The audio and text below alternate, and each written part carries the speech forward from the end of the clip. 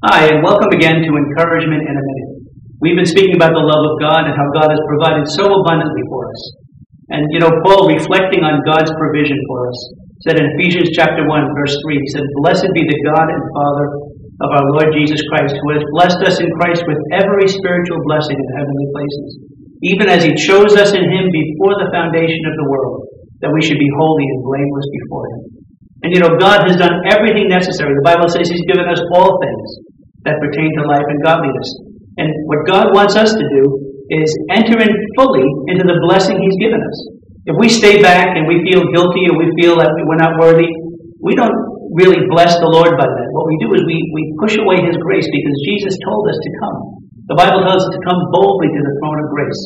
And what we've got to do as believers is recognize that God loves us. He loves you. And he's opened up a treasure of blessings and kindness just for you. He knows how to bring those things into your situation, how to change you to be more like Jesus, how to fit you for eternal life.